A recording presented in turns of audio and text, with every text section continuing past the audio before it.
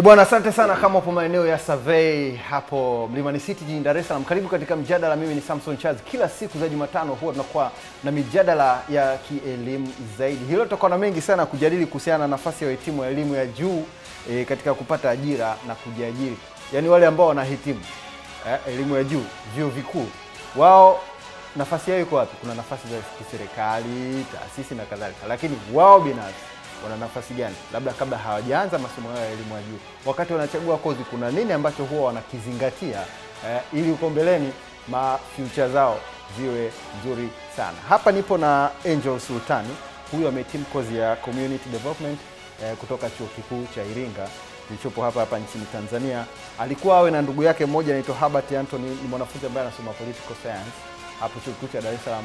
Lakini Herbert umezingua, Herbert Anthony haujaje mpaka sasa hivi. Jamaa kazingua au sio Angel? Mwambie umezingua. Karibu Angel. Mambo yaendaje? Nzuri.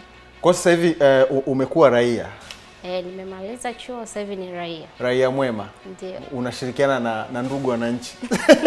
Ndio, nashirikiana nao kutafuta ajira.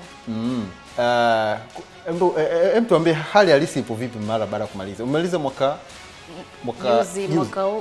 huu mwezi wa 7. Mwezi wa 7 ukaingia kitaa. Mwezi wa 7. Leo ni mwezi wa 9. Wa 9. Una miezi kama miwili hivi kitaa.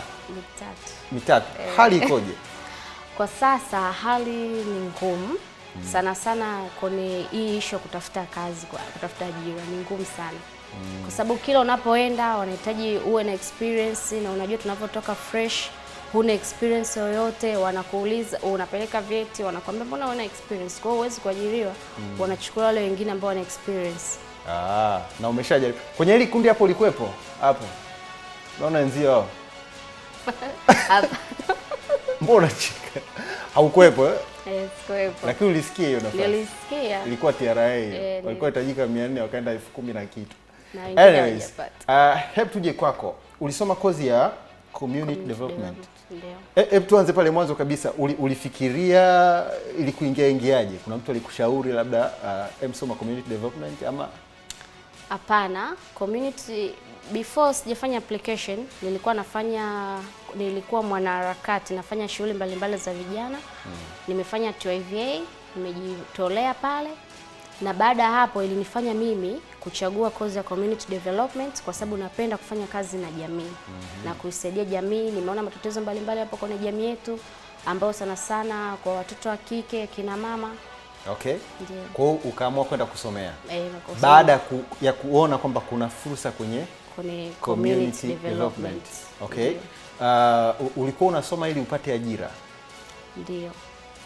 Nilikuwa nasoma, nimechagua hii kozi ili niweze kusaidia jamii, na kusaidia jamii ndio kupata hiyo ajira ambayo itaniwezesha mimi kile nilichokipata niweze kukiapply katika jamii yangu na kuisaidia. Okay.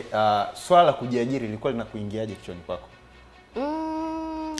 Kujiajiri kwanza kabisa niseme sisi wanafunzi sana sana vyuo vya Tanzania hatusomi, hatufundishwi kwa kujijengea kwamba tujiajiri. Hapana, tunafundishwa kwa ajili ya kuajiriwa. Kazi ambazo sana sana vyuo vingi hatusomi practical kwa sababu mtaala wa elimu wa Tanzania kuanzia chuo kikuu, kuanzia shule ya msingi mpaka chuo kikuu ni tunasoma soft skill ambayo ni ile theory. Hatuna practical, hatufanyi kwa vitendo. Kama mfano mzuri kama madaktari, baada ya masomo huwa wanafanyaga internship kwa mwaka mmoja ambayo inakuwa rahisi wao kupata kazi. Lakini kwa sisi hapa baada ya masomo inakuwa ni ngumu. Mtu ukienda hata sasa hivi kujitolea, ndio tunaambiwa vijana tujitolee, lakini unaenda kujitolea wanaangalia skills. Internship yenyewe wanataka upate skills na una experience. Je, hicho unachokiomba unacho unakiweza? Je, tukikuajiri utakifanya? Wanaona umetoka hivyo, unajua tu vya madarasani. Afu vingi kwanza kuna tofauti mkubwa sana kati ya mtu ambaye amesoma darasani na huyu mwingine. Unaweza kukuta huyu huko ana GPA kubwa nzuri, lakini katika utendaji ni F, kutokana na yule mwingine ambaye yuko tu amechukuliwa mtaani, amekuwa trained, kafanya kazi vizuri tu kutokana na mwingine. Na hii ni kutokana na serikali yetu wamebase sana katika mtaala huu wa soft skills, yani hatufundishi kwa vitendo, na ambayo tungekuwa tunafundishwa kwa vitendo ingetusaidia sana. Hata mtu anaposoma kwa vitendo anaweza kujiajiri mwenyewe, ategemee ajira. Kwa mfano wewe ulishafanya vitendo vya community development, nakumbuka ulikuwa TIVA. Ndio. Wewe ulitaka vitendo gani labda ili ujiajiri?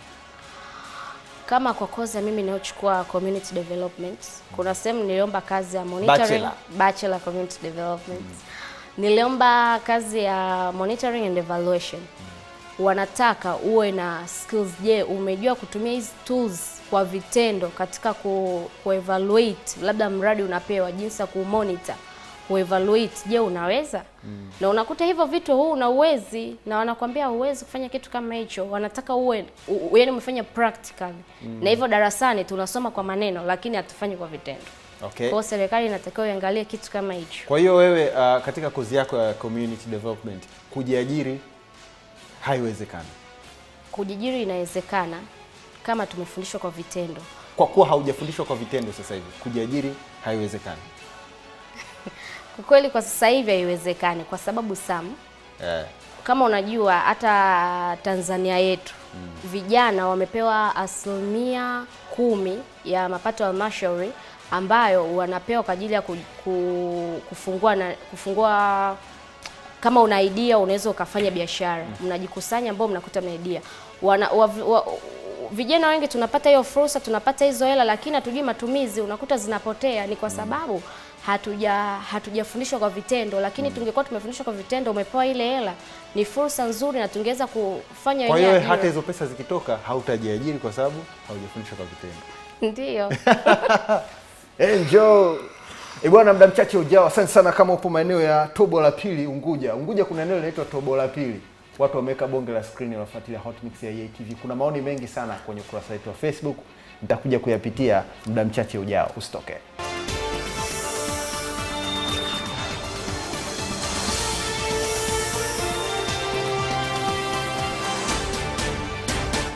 Asante sana. Kama upo maeneo ya Songea hapo Ongea Mtini Pub. Ongea Mtini Pub unafuatilia Hot Mix ya EATV, bila kusahau maeneo ya Bugarika, Mwanza. Kwenye ukurasa wetu wa Facebook kuna mengi sana umetuandikia mtazamo wako kuhusiana na hawa wahitimu wa vyuo vikuu na masuala ya ajira hapa nchini. Wanasoma ili wapate ajira na wana uwezo wa kujiajiri kama ikitokea. Nora Simbenasi, kiukweli mtu anasoma tu ili mradi aonekane na elimu ya juu bila kuangalia soko la ajira lipo vipi. Matokeo yake mtu wa elimu ya juu hajui hata ataanzaje kujiajiri, maana anachowaza ni kukabidhiwa ofisi. Matokeo yake anazidiwa akili ya kujiajiri na mtu wa darasa la 7. Ni kweli elimu ni ufunguo wa maisha, lakini vijana wa elimu ya juu msibweteke, maana zama zimebadilika. Sio kila msomi ataajiriwa na serikali, maana wasomi mpo wengi sana. Amiri hizo business. Asante sana. Huyu anazungumza swala courses ambazo zinafundishwa hapa nchini kwetu Tanzania. Amiri hizo business. Tumekuzoea sana ndugu yetu. Tunakushukuru sana. Moses Edward wa Power Family Group. Naam. Maoni yanaendelea kumiminika. Anasema nionavyo mimi serikali. Naam. Maoni yanacheza hapa. Serikali iweke mikakati ya dhati ili kutoa ajira kwa wahitimu wote waliomaliza elimu ya juu hapa nchini. Rashid Simboni kutoka Kiwalani, Dar es Salaam. Mimi naona ni hivyo vyo vinatoa hivyo vyo ni kweli vinatoa ajira, na hao wanafunzi mada leo nimeipenda. Sio Sasa sana kutokea maeneo ya Ndala, Shinyanga. Kuna kozi nyingi tu ambazo mwanafunzi aliyesoma inakuwa ni ngumu kwake kuweza kujiajiri. Mfano psychology hivyo andiko anajua hivyo. Ni wajibu wa serikali kutazama swala hili kwa upana zaidi. Asante sana kwa maoni yenu kupitia ukurasa wetu wa Facebook unaitwa EATV.tv. Maoni ni mengi sana. Ukishuka chini huo mjadala unaendelea. Nikiwa na Angela Sultani, ni msomi wa degree kutoka Chuo Kikuu cha Iringa. Amehitimu mwezi wa 7 mwaka huu. Hana ajira jamani. Nafasi ya kazi wale wenye manani yenu. Irene huyo hapa, au sio? Hauna uzoefu. Na huo ni ukweli. Lakini naweza kufanya kazi. Sawa. Sasa mantiki yake ni kwamba umenijuza haujafundishwa vizuri. Kwa hiyo hata ukipewa zile pesa huwezi ukaajirika. Yaani huwezi ukajiajiri.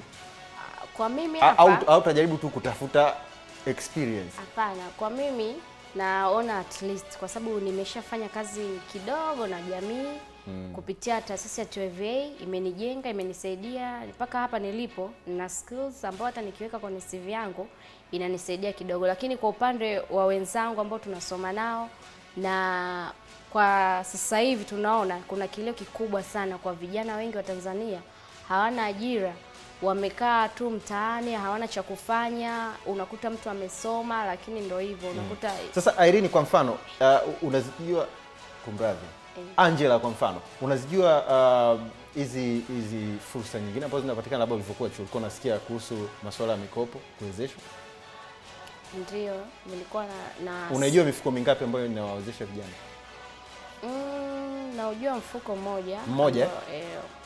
Mheshimiwa Anthony Mavunde, huyu ni waziri wetu wa vijana na kazi na ajira. Anthony Mavunde, karibu sana. Unatuambia kuna mifuko mingapi vijana wanaweza kupiga hela? Kuna mifuko 19 ya uwezeshaji ambayo inatoa mikopo na ruzuku. Mifuko hii ina ukwasi wa kiasi cha shilingi trilioni 1.3. Vijana ambao tuko hapa, sisi tukae hapa balozi, changamoto kubwa ambayo tunaipata hapa ni vijana wanataka habari ziwafikie, hawatafuti habari.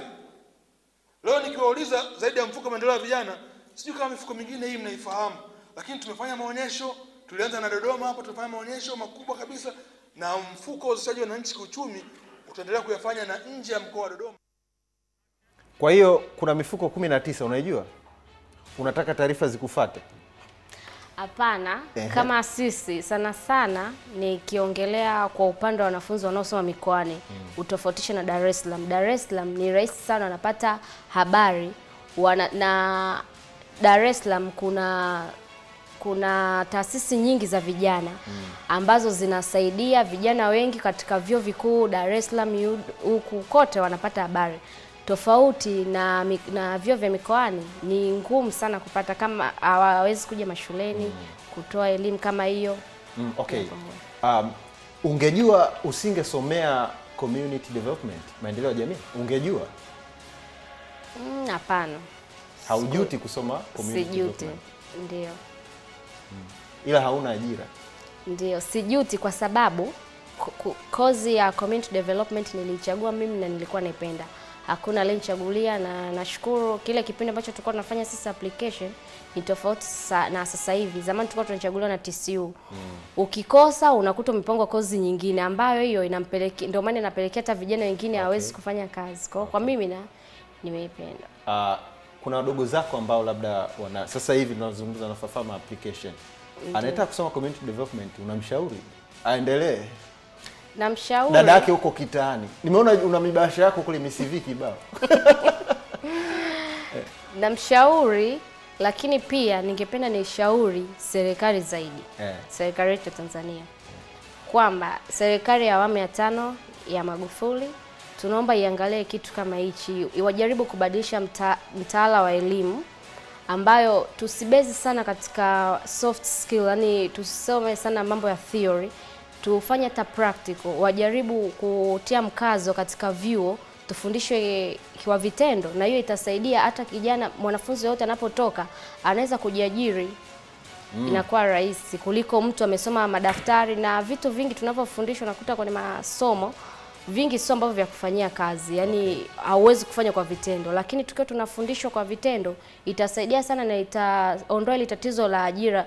Na kwamba sasa hivi na miaka iliyopita, sasa hivi wasomi ni wengi na ajira ni ndogo. Kwa hiyo kadri wanapozidi kuleta motivation kwa wanafunzi kusoma, wajaribu watusaidie na sisi. Je, tunavyosoma tusome kujijengea, kujiajiri, tusiwe tunategemea ajira. Ajira ni chache na wanafunzi wasome ni wengi. Umesha apply makampuni mangapi hadi sasa? Ni mengi. Maana na apply sana Zoom.